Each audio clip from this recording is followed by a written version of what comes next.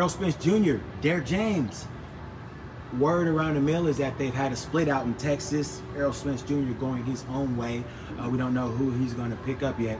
What do you think? How do you think that shakes up the welterweight division or the super welterweight division? That's actually news that I would have never thought we would see it. You know, they've been there they've done so many great things together.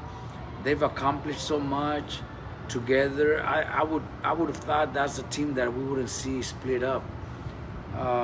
It did surprise me. You know, one bad performance, one loss shouldn't be the decision to leave your trainer like that. But only they know why. Honestly, I have no. There's rumors about that potentially there's maybe a payment issue. I don't know. They're saying that maybe Errol Spence didn't pay Derrick James. I'm not sure if that exactly is it. It just sounds unfortunate, whatever it may be. Well, it's unfortunate, you know, fighters and trainers, managers, they have to go through that. Me personally, I'm a trainer. I also manage some fighters. So if I get one of my fighters, you know, from early in their career when they're still not making a lot of money, but I'm there with them and we together we make it, you know, through 6, 8, 10 rounds, then he becomes champion. We become champions because it's a team. I think it's not right for a fighter to try to cut the trainer's pay because he's making huge amount of money. You know, you guys made it together. You guys come up together. You guys came up together.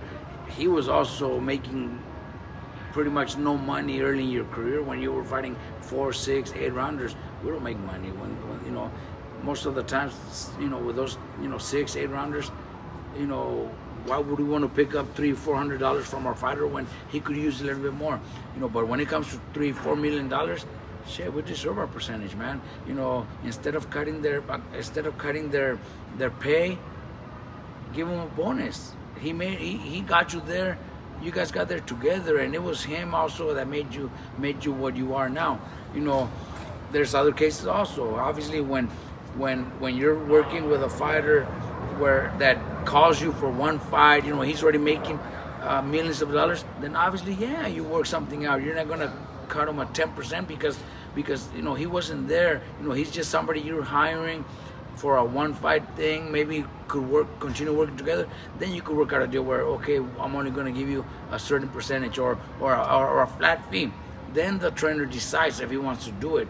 But when you have somebody that's been with you since the beginning, since your early days, and together you guys made it, that trainer deserves that 10%, even bonuses after those fights. I'm telling you, you know, it's just the way boxing is, man. I think the trainer is there with you most of the time, every day in the gym. Delve into it a little bit for us, Coach.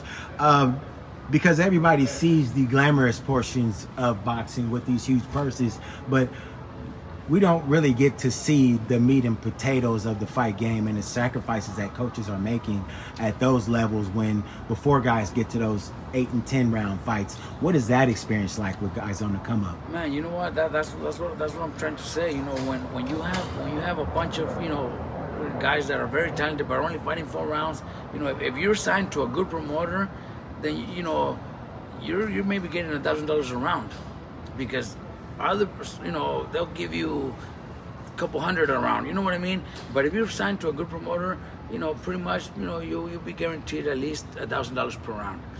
You know, on a 4-round fight, you know, a trainer normally gets a 10%. So sometimes most of the trainers, we don't even take those $400 because the fighter could use it a little bit, you know, trying to keep them happy. But if you're doing stuff like that, you know, where you're traveling, you're spending money on gas, to the gym every day, food, time away from your family at an early age of your career, when you're 4, 6, 8 rounds, there's a lot of money there, man. You're losing money. Come the day where you make it, and wow, we all made it together. I think it's only fair for a fighter to take his cut, and the boxers should not, you know, pay them less, especially if they started together. Appreciate that insight, Coach.